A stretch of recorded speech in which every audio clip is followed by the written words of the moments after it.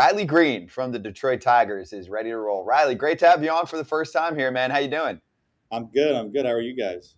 Really good. We had your boy Torque on during spring training. It was actually one of our first guests ever on the show before it went viral. You were his roommate in spring training, right?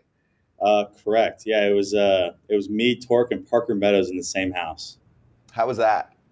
Oh, it was almost like a frat house. I feel like there was just like there's just always stuff going on, people coming over, and it was just like, man, I just want to go to bed. I got to wake up at 5 o'clock for a spring game. So yeah. And so good video game action going on there, I think, right? Isn't Torque a big gamer? A little bit. He'll hop on a lot. Parker Meadows is a huge gamer, though. Huge gamer. Who made it a frat house? Like, who would be the most fratty of the three of you? Oh, definitely Torque. Definitely Torque. He'd be inviting over everyone. So. Wait. You're from Oviedo. So did you guys live in Oviedo and you had like all the Oviedo, crew coming over? You have UCF right there. I mean, it's not that far from Oviedo to Lakeland. You guys could have just stayed, Riley might have had a place in Oviedo. How far away? Because we're, it's an hour maybe to Lakeland. International show. People have maybe no an idea. hour. I mean, Oviedo is just where UCF is, which Right. is not far from here. You jump on the 408 and the 427, and I-4, and boom, you're right there. I mean, Riley could have had some of those UCF co-eds from back in the day over at Haggerty coming over. Yeah, I mean, I told them all to stay in Oviedo. So I was like, no one's allowed to come over. It's work time, so. Okay, that's smart. That's smart. Do you remember when we met a long time ago? Do you remember meeting me? You should. No. Okay. Yes. Let's go. Crap. Krat's like, hell no. So we actually met one time. You were still at Haggerty, and you were playing, I think, at Trinity Prep. Okay. And a scout buddy of mine was like, hey, I want you to meet this kid. And my son was playing middle school baseball. So I think he was in 6th grade. And you guys were playing after our game was over. And they introduced, obviously you were in high school. You were like, who's this? Riley missed most of your career. He's like, who's this douche? Yeah, he had no idea. It was fine. Riley was born in 2000. Yeah, I know. So I'm just saying we have. Yeah, but high school 4 years ago, like AJ, I'm kidding. I'm just making AJ feel old. You didn't make a blip on his radar, Riley. He was game prep. He had a big game against Trinity the Preppers, and he was ready to go. God, that felt like forever ago. So. See, that was 4 years. I know, and it feels like it's been like 20. Been through a lot. He grinded it through the minor leagues, Kratz, for all those years. Oh yeah, for the 1.5 seasons that he didn't spend at the alt site. Come on. That's right. You were at the alt site, dude. At what age were you? 19? 19, 20, I think. Wow. I turned 20 at the alt site. Okay. Wait, where was the Tigers alt site? Toledo, AAA. Oh, okay. I was gonna say, dude, he's living the life. It's in Lakeland. If they had their alt site in Lakeland, he lives. I know, but I'm like, man, this dude's living the minor league dream. He's living at home. Yeah, right near your home. Gosh, he's been blessed. Hey, my thing on that for a sec is some front offices, GMs, right, will say, oh, well, we had a lost year for our prospect, right, which definitely was the case with some. Could you make the case that it was just as, if not more helpful for you to actually be swinging around with major leaguers at a time when you wouldn't have otherwise? Yeah, so I always tell people that the alt site was probably the best thing for my career. I learned so many different things there just from being the guys that have been in the big leagues. They've been in the big leagues for a while, just picking brains, learning different things, learning how to develop a routine. Because I feel like in our profession, like a routine is one of the big things that you need. And going into that, I had no clue of a routine. I would just go into the cage. I would hit, just take whatever 30, 40 swings without any meaning, and then just go into the game. And I mean, without that, I feel like I wouldn't be as smart or as good of a hitter as if I didn't go. Who was that guy for you? Was it a coach? Was it a player? It was a bunch of different guys. Jake Rogers now, he was there, you know, he's awesome. He's one of my favorite guys, and you know, he would just kind of tell us just different things about the big leagues and stuff like that. Jeff Branson, he was our hitting coordinator, still is. Brando.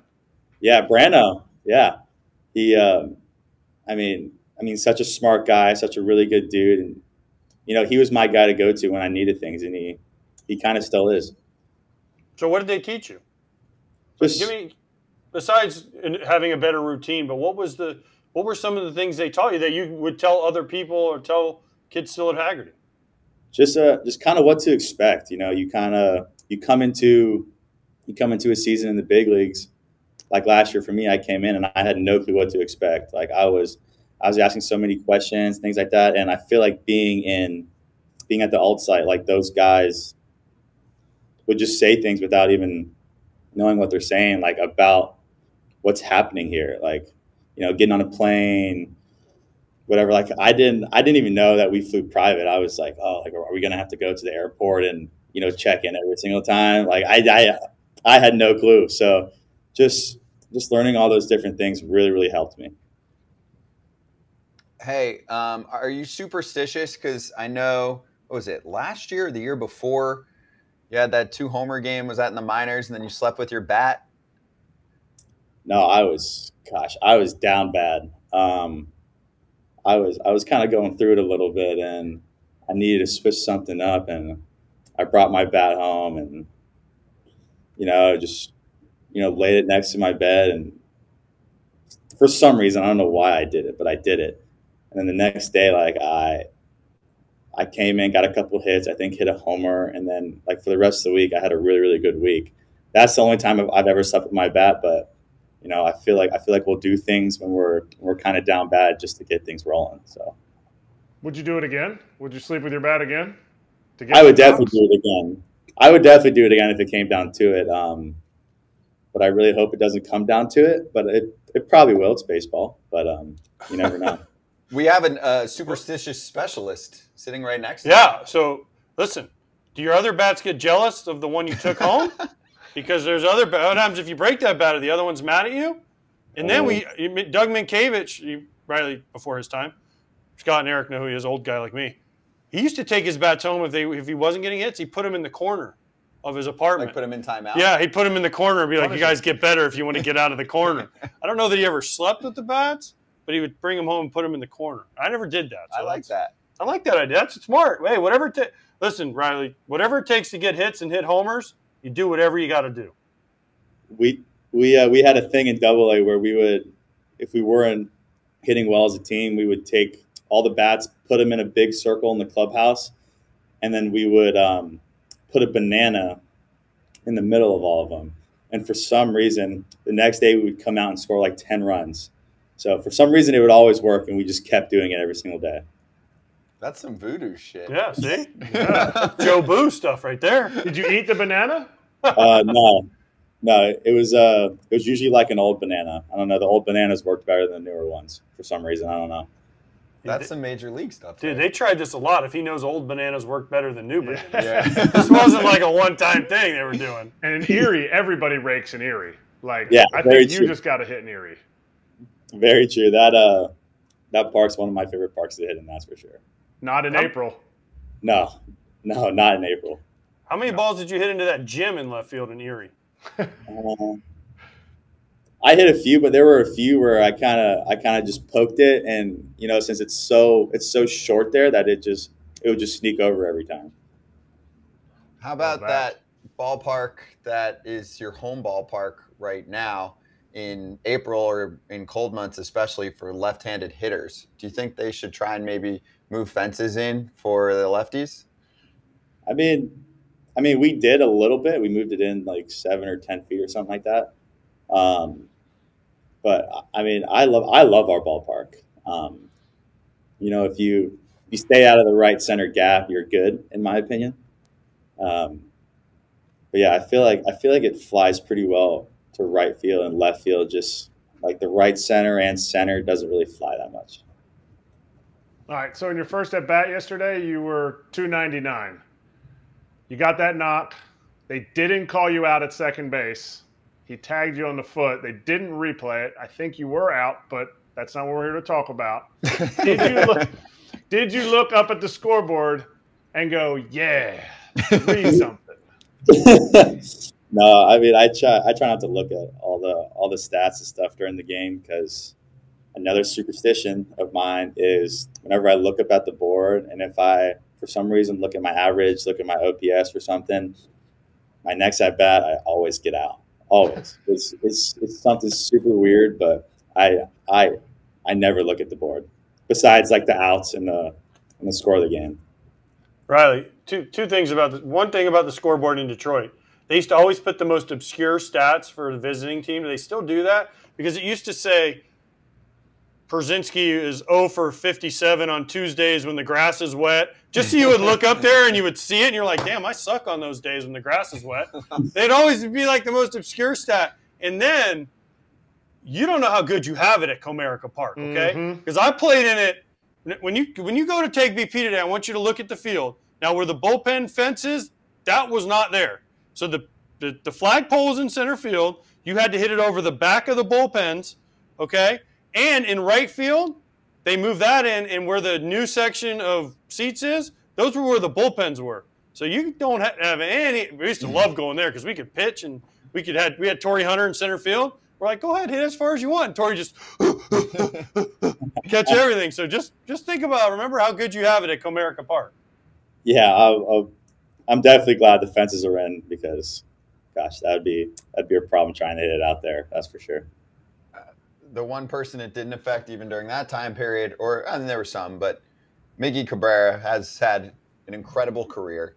We're almost at the end. I feel like, it hasn't been talked about a lot this year. Last year it felt like there was a lot of attention for Miggy too, and he had the honorary spot at the All-Star game. So you get to live it and be around him knowing that the time is limited, right? He's going to retire after this season. What's it been like? And do you try and almost like force yourself to be less shy and spend some extra time with him and be around him, just knowing that there's not going to be a next year? Yeah, I mean, Miggy's awesome. When I first got up here, he kind of welcomed me in with open arms. Always talking to me, always just saying things about the game. Just like, hey, like this guy's got a good whatever curveball, see it up, kind of things like that. But what impresses me the most is just watching his BP routine.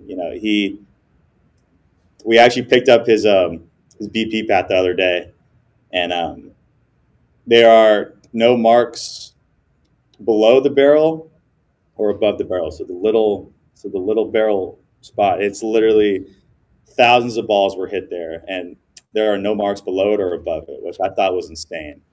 So it just shows like his attention to detail, making sure he hits the barrel every time, and that made me think like that's why he's such a good hitter, because his attention to detail in the cage, his routine is always the same. It's always spot on. He rarely ever rolls over a ball in BP. Like, I don't think I've ever seen it.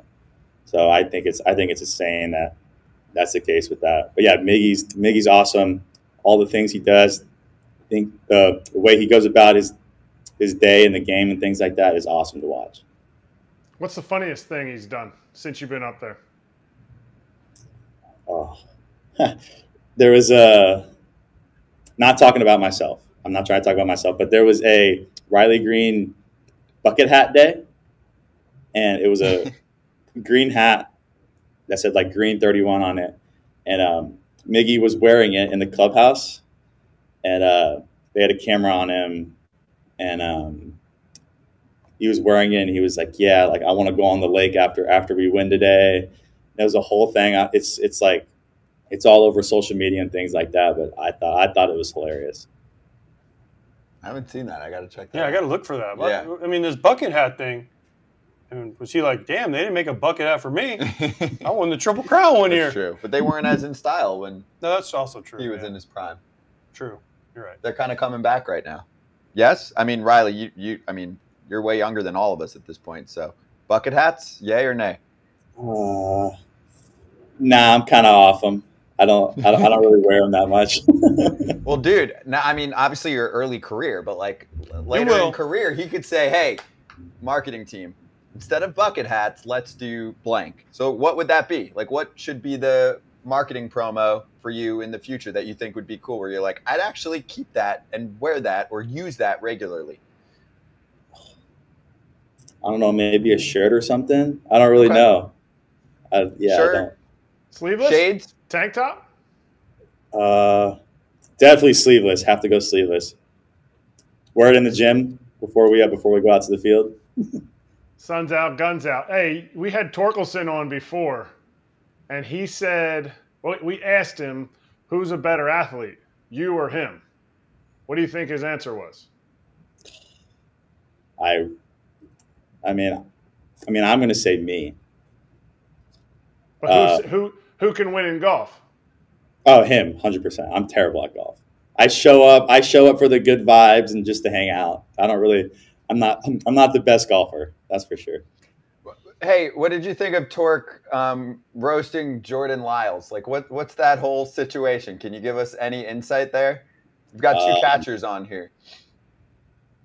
Yeah, I mean, I don't really have much on it. Yeah, I mean, it is what it is. I didn't really know about it until like the next day, but yeah, I don't really got much on it, to be honest. That's a veteran answer right there. That's a veteran answer. You know the whole story. I get it. It's cool though. No, totally. I mean, you're his roommate in spring training. Trust me. He came to you and was like, "Hey, did you see what I said?" It's okay. It's a good answer, Riley. You've learned. They've taught you well in Detroit. Who's the coolest guy you've met since you've been up? Is there anybody when you first met him, you were like, "Holy shit, that's blank"? Not Mickey? AJ. Not me. Clearly not me. Ohtani? Yeah. Have you spoken to Ohtani? I've never spoken to Ohtani. I want to, but I never have. Gosh, who? I don't know. I mean, Detroit runs through they bring some pretty cool names out there to the field a lot. But it's different too. I mean, you got to do it on the base paths, or I guess. No, but what I'm saying is, like, even pregame though. Yeah, when we used to go into Comerica, they used to have all kinds of cool dudes coming out to throw out the first pitch. Yeah, oh yeah, really, a lot. Detroit's sneaky like that. There's really no one on my mind. We had a Michigan football player. I forgot his name, who came out. I thought that was pretty cool. You're not allowed to say that. You're committed to Florida. You're not allowed to say that about Michigan.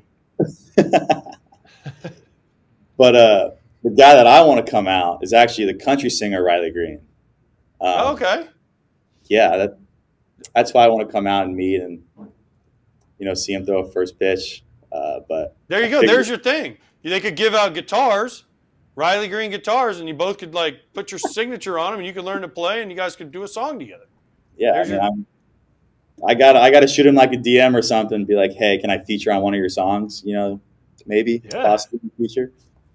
I like it. I don't know that. I'm not a country guy. I don't know this guy, but is he a big deal? Yeah, he's an up and comer. Yeah, totally. Okay. Yeah, he's good. He's good. He's got 7-figure Instagram following. So yeah. Does the other Riley Greene have 7-figure Instagram? Not yet. I mean, it's country music versus early stage baseball career. Okay, Riley. Who's the best athlete to come out of Haggerty High School? Is it you, Eflin, Mountcastle, Vaughn Grissom, or Jeff Driscoll? They all went there? Mm-hmm. I'm going to say Jeff, quarterback in the NFL. I mean, it's tough to beat that. You're running away from guys that are super fast, throwing dots to people. I would definitely say Jeff. Jeff's a great dude too. I watched him when I was younger, going to high school games and stuff like that. And he was incredible in high school, and he was really, really good now too. All right, this is the last one from me. We have a almost 14-year-old kid from PG. I'm sure you did the whole travel ball circuit and everything. Did you play PG? You were fifth round. You were fifth overall. First, what should we ask this kid who is 13 years old? He can throw 90 miles an hour. He hits the ball 90 miles an hour. What should we? He's 6'2", 180 pounds. What do we need to ask or tell this kid from Riley Greene, an ex-PG superstar. And his dad played in the NFL. What? To ask him like a question? Or tell him, whatever. What do you want to hear from this dude? Well, the question I would want to know is, what are your parents feeding you? And then, God, I'd be like, hey, man, be careful. Throwing 90 as a 13. I don't even throw 90, I don't even think. And I'm 22. Be careful throwing 90 as a 13-year-old, man. It could be free and easy, though, maybe for him. I mean, he's a man. He's a man if he's that big. 6'3", 180 We have him coming up soon. So we'll let you know how it goes. So here's the deal, Riley, as we say goodbye here. I am a little connected in music. In the off season, because, I mean, we're almost near the end of the season at this point. We bring you back and we'll bring on Riley, the other Riley. Yeah. Oh, yeah. Let's do it. Okay. Consider it done. Homework assignment for me, and we'll hit you back in November or something, right after the season, and we'll bring them in. Perfect. I'll be there. We'll get that. We'll get this Riley Greene. I mean, I'm sure he's in Orlando in the offseason. He can drive right over. I mean, he's going to have to cross downtown. Going to have to slum it over here. I live over by Bay Hill, so you're going to have to slum it, Riley. No, it's not the high price tag, Oviedo, yeah. Right? And come over. You can sit next to me here, and we can have Riley Greene on the screen, and you can ask him whatever you want. Yes, exactly. Done. I'm in. That's like a 40-minute drive for me, so I'm in. Done. Okay, we've got it. We'll hit you back in a couple months, dude. Enjoy the rest of the season. Stay strong and keep doing your thing out there. Having a great year, man. Awesome. Thank you guys for having me. Appreciate you. Thanks, Riley. Riley Greene with us.